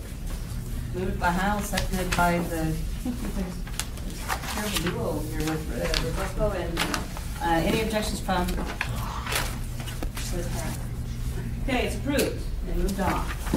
Great, nice job, James. Yeah. That's a lot of massage. Yeah, it was a team effort. Now it's gonna be fun. Okay, anything on no other business, correct? Okay, moving on to our other policy. I wouldn't miss it, Jamie, but I gotta turn it up. Jamie Kenworthy, Craig's going to hand out some maps. Last May, I came to the TAC and asked that by the end of the year, the new Cabada and AMATS TAS data be made public so they could be compared. There's no Cabada TAS data that's been made public, as far as I understand, and AMATS chose to put the issue of making public updated demographic data into the updated MTP schedule. So for the second year in a row, AMATS, the Regional Metropolitan Planning Organization, has been missing in action in terms of the public or legislature having access to any information by the MPO. It could sort out the different demographic of some AMATS and Kabata, the traffic and toll revenue for the river crossings. AMATS has also been silent on keeping up with any budgetary impact of the river crossing. I see $200 million today in today's tip, but basically revenues announced a new plan, in which $300 million would be directly financed by the state and for a proposed two-lane bridge, and it counts on over $300 million TIFIA loan that has been turned down 5 times. So that's at least, by Kabata's numbers, at least revenue numbers, a $300 to $600 million hit to the state transportation budget that could have a differential impact on AMATS resources. And of course, the new revenue plan puts the lowball cost of a two-lane bridge in the budget, and it relies on the old LBA discredited CDM traffic control revenue study, and they use the revenue numbers from 4 lanes. 2 lanes of cost, 4 lanes of revenue. So for over a year, there has been an available traffic model that Bringham's done for HDR for the Wasilla bypass. HDR updated the TAS zones from the 2010 census data and talked to the Department of Labor about the employment numbers. And he's basically created a new TAS map with a 2010 base year and extrapolated that and then done a regional traffic model. So, and HDR's modeled a 2035 population for Matsu of 172,000, which is consistent with the ICER and AMATS number. The old Kabata number was 200,000 plus. And the Kabata number put almost all the growth of the borough right right by the bridge and hardly any on the Wasilla core. So recently, the Department of Labor, this is this month's Trends article, Neil Smith calculated, the Department of Labor indicated a growth rate from the Matsu from the 2010 census to last July of 2.35% annually. You extrapolate that growth straight line to 2035, and you get a population of 155,000 in the Matsu in 2035. So if anything, the HDR numbers may be high. But these maps, if you look at them, you can see significant differences between what HDR did and the old Kabata 2011 numbers for different TAS zones. Now, we don't have new Kabata numbers, but basically I did work that I think that you guys should have made public before the discussion. I just have to say parenthetically, when I talk to legislators and assembly members, they want to know what's the difference. You know, why 10,000 jobs per Kabata in the Point McKenzie TAS zone? And Brigham and HDR have 1,200, AMATS had 2,400. But legislators and assembly members are having to get into planning details for very different scenarios. And it's not coming from this committee. It's not on your website. It's not public. We're having to create that. John Spring did a great workshop. It was a working session on the differences, and that I wouldn't have figured out that there's 2.2 diamond centers in Point McKenzie in turning 2035 if he hadn't done that. But none of that is public. It's not accessible, and I think that's an MPO responsibility. So so if you look at the differences just in the that TAS zone and Point McKenzie we've blown up, and I've chosen TAS zones where the boundaries between AMATS, HDR, and Kabata are terminus. Or the one north of Kinnick Village, where, you know, is there 12,000 people, 12,500 people, says HDR in that TAS zone, or 19,000? That's going to make a big difference. And the biggie, and that's the map that gets handed out, is will 36,000 vehicles a day cross the bridge in 2035? Well, you know, that's the old Kabata number that went through the LBNA audit. Or will there only be 9,400 vehicles a day? And that's the number that, when they modeled a toll, when they modeled a $7.80 toll, which is the Kabata number, you know, $5 a vehicle car, and, you know, 2.5 cents a year, percent a year, or, you know, truck toll of $28. So that's a difference between those two projections right now of 26,600 trips a day. I mean, I've watched how you wrestle over 9,000, 10,000. I mean, just the daily difference in those two toll numbers is $250,000 a day in toll revenue in 2035. That's over 90 million a year. So these are real differences that, if you're in the fiscal constraint world, I think you've got to get hands-on. I think you've got to put the data out there. Now, DOT has explained. In fact, I wouldn't have requested the data if I hadn't seen the DOT explanation, because they're saying that Brigham was doing micro analysis, but he has to model a whole system to look at the numbers.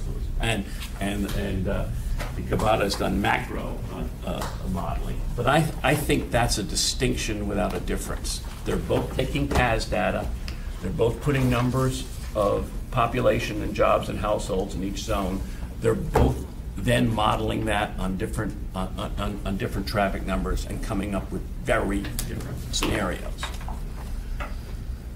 So, and of course, it makes no sense for anyone to be spending money modeling no tolls. HDR did that too, but no one is proposing any plan for the Connecticut Bridge that's no toll.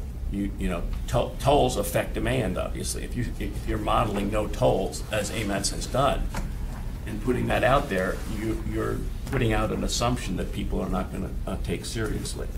The last model that was done, not by Cabada, was the HD highway-to-highway project in 09, when they took ICER data and CH2M model it, and they got a number of 17,700. So you go from 36,000 last Cabada number, 17,000 was highway-to-highway. Now HDR, when they model the toll, it's at 9,400.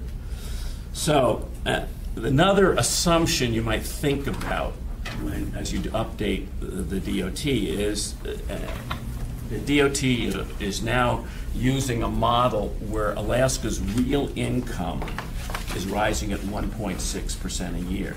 Neil Fried has an article in this month's Department of Labor Trends magazine, and he basically calculated that we've been rising in 10 years to end of 2012. The rate of increase has been 12% over 10 years, about 1% a year cumulatively. So we should be so lucky to go up 1.6%. We'll be lucky to, I think, keep going up 1% if you look at the pipeline. But I think if you do your traffic modeling even if it comes out from US DOT on a 1.6 real income, that basically you're going to have an unrealistic assumption in there, because that when you accumulate 1.6 a year to 2035, that's like saying a dollar's worth 63 cents, inflation corrected. So and that of course will really greatly increase the willingness of people to pay a toll if they're that much richer. It's not going to happen, I don't think. So I hope by the end of this year, if not sooner, AMATS will do your job as an MPO and coordinate regional demographic and traffic forecasts. I think that's your job, and to make that information public. Not that I care less whether you like the bridge or don't like the bridge, but I think your job is to put the numbers out there so legislators, assembly people, policymakers can see, what's the differences between those assumptions. If you can't coordinate the agencies to have one consistent set of assumptions, you at least should publish the difference. So I'm basically, I'm doing this work, but I don't think I should be doing it. So, I hope that new demographic data is available soon. I don't know when it's going to be public, but the Senate Finance Committee will probably deal with this in the next few weeks, and you guys have nothing to say, and I don't think that's how it works. Any questions for me? I know I'm the skunk at the picnic. Actually, I do have comments, not as a TAC member, but as a representative of DOT. In a different capacity as the one who also shared with you directly the information that you are now sharing with the Technical Advisory Committee. And what you did not provide, except for in a very broad way, were all of the caveats and the qualifications, and that in no way is DOT in stating that 9,400 vehicles in 2035 is the number for the bridge. what we did do was we modeled using one methodology of time, of the value of time, to see what difference it would make way up here in the city of Wasilla. What we really needed to see was without a toll, are we going to have substantially different needs through Wasilla? And we found out no, and so we ran. And so it was done for sensitivity. Yes, there is sensitivity there, and yet it doesn't, it basically is well over capacity in the city of Wasilla, no matter what. And so I just want to say for the record that this, that I believe professionally it's inappropriate to be using data that was provided to you without listing the caveats. It was for this very reason that we provided all of those explanations about how this model was developed and how it's being used. And so I will, and I just want to say that for the record, that I think it's inappropriate because it is not a position that DOT or anybody else has taken that this is a hard number for the bridge. We said that the numbers for the bridge are best left to sub-area and project level analyses. And we were very specific and careful about that because this is not what the purpose of the regional model was, and it was never intended to be a predictive model for the bridge. And so I want to say that as a technical committee person and as a DOT person. Ms. Whitney, two comments.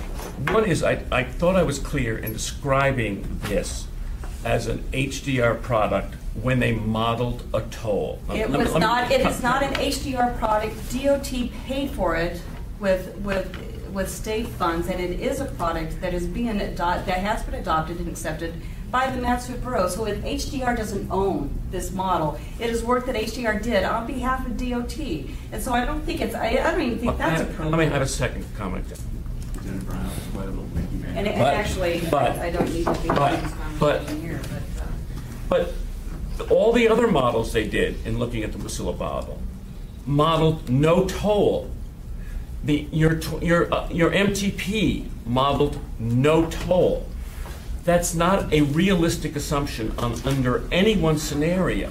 So if there's no information out there about what traffic has been modeled on the bridge with a toll, then I'm going to look for whatever information that exists, and this is it, and that should not be true. AMATS should have modeled a toll when you did the MTP. You knew that was an unrealistic assumption. I think that's why the DOT and AMATS would sort of be together on a higher number. And I think you should be modeling toll now. And I think the assumptions, you sent me the information, the assumptions are stated right there.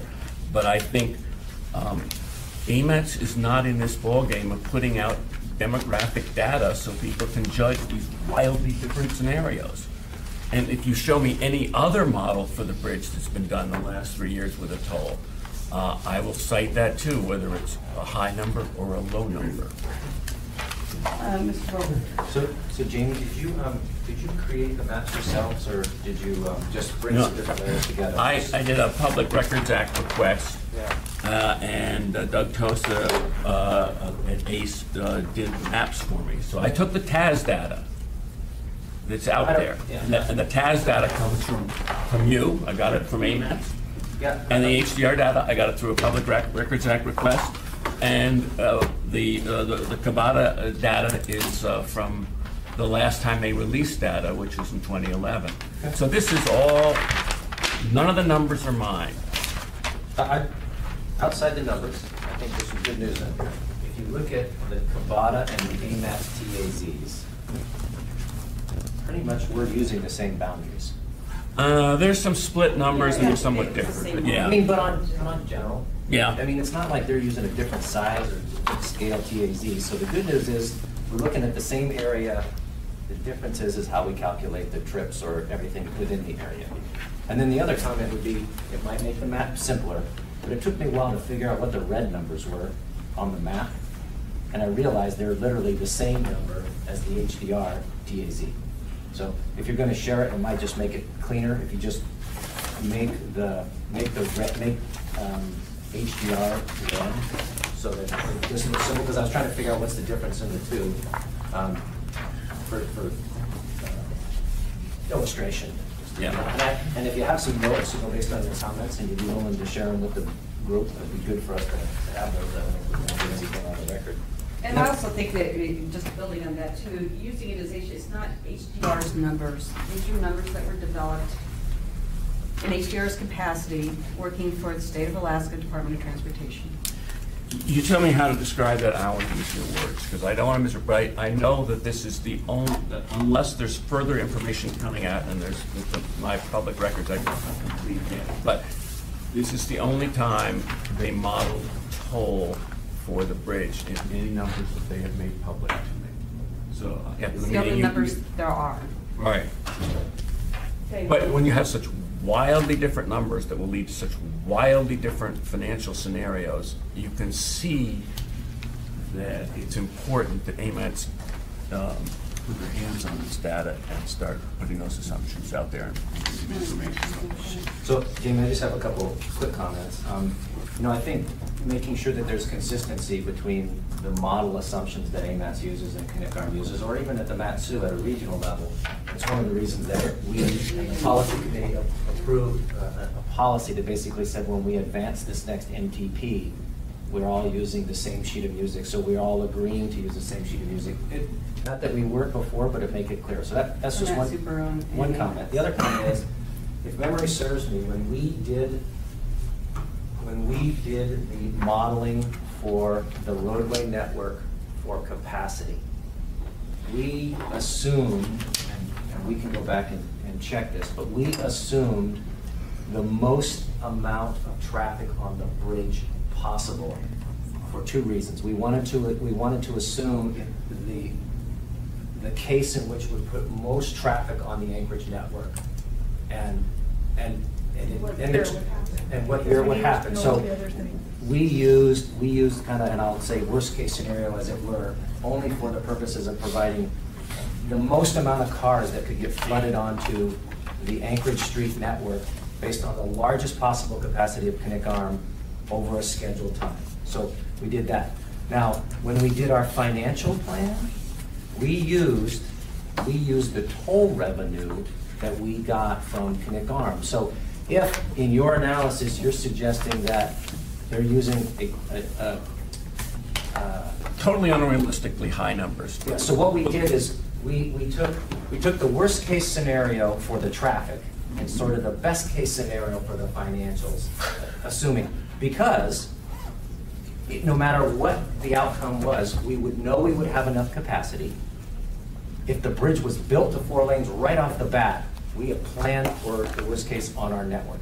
From the financing side, we didn't assume no toll. We assumed some revenue coming in based on the information we got from finance. So, I mean, we can go back and look at that, but, and then this is my last comment, is I completely agree with you that the assumptions ought to be available. And I mean, I know we're trying to make that information so that we and folks like you and anybody, Gavada, policy committee member, can answer the questions about the difference between the two. So, I mean, I think we're getting better at it. I know that our planning staff and here locally and the planning staff at the MATSU Borough have been working on, regional assumptions and planning assumptions. So that stuff is happening as well. So, I mean, I think I'm not saying it's perfect, and I not necessarily disagree with everything that you have, but I also think that you might be misrepresenting some of it. So anyway, that's just... I'm going to make 2 quick comments and I'll be quiet. Okay. One is you just approved $200 million in the TAS for the ConnectArm crossing, but you have a signed agreement with Cabada, as well as Scott Goldsmith and myself, to make available TAS data and the updated demographic data. With other projects, you need to see backup. Why is there an exception here? You've just approved $200 million in the out years. For Cabada, we should have TAS data by now because the financial assumptions are so hugely different. And as you say, the plans have got to be consistent. So when the numbers are so huge, and my number from the bridge has dropped from like 2.6 to 2 billion with direct state financing, but they won't release their backup papers. Those numbers are so huge in terms of fiscal constraint and what you're struggling with here, that you have to get in this game. Yeah, and I think when we approved the plan, at the time we approved the plan, we used the best information, because I've also heard conversations that, frankly, there are some people who believe, maybe people in the legislature, who don't care if there's a toll. Pay the whole thing and no toll. Well, that was going to be my comment. If you just took out the financial, I mean, and you just looked at the numbers, that the traffic numbers at the worst case scenario, what would be your argument with those numbers?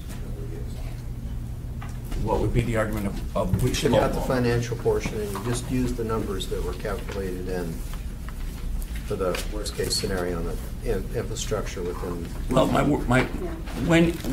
the shortfall on tolls would be even more than your state money from AMATS. That's obvious that, you know. So it would wipe out, you know. So where's that going to come Are you from? disputing the traffic numbers? You're disputing the modeling? I mean, are you disputing the financial? Are you disputing both? I'm saying that ICER did better TAS data and better modeling in the highway project than Cabada has done. That the differences are huge. It'll make a huge difference whether 1,000 people work at Point McKenzie or 10,000 people. It'll make a huge difference in terms of traffic downtown. It'll make a huge 90 million a year. I mean, those are real numbers. I was just so I think you've done the right work on TAS. It's just that you haven't gotten consistency with Cabada, and this differences on demographic TAS data and this differences on traffic modeling are not public. They're not available. Politicians don't understand them. So people are coming at them in meetings to try to make a planning, reasonable decision. And you're not there saying, with any comment on it. Well, I appreciate your comments. Right, and just for clarification too, this body has invited Cabada once they have that information available and the agreement is between the municipality and Cabada that information will be shared. And it's not yet available. Thanks for the committee's time. Thank you. We are at 4:30. Anything, any other announcements? Can I make one quick comment? Okay. I mentioned earlier we have about 5 consultant contracts to go out, and we have the assembly on Tuesday approved our first one, which is the household travel survey. There with RSG Incorporated. There were unbelievable amounts of hoops and barrels and burning things in the way that Jamie and Teresa, I don't know how they did it, but Well done. Thanks, Yes. Beard. One down, 4 more to go. Hey, congratulations. Okay, policy committee is coming up on March 27th. The next TAC is April 10th. And that would And your position of what? RSG. What? Yeah, RSG is going to do Oh, excuse me, can I just we do have a announcement? Sorry, Cindy. Oh, yeah. Our carbon monoxide limited maintenance plan has been published in the Federal Register. And if it's comments together between Yeah, that'd be really great. Because we're going to do a sampling of the borough. So there's a that.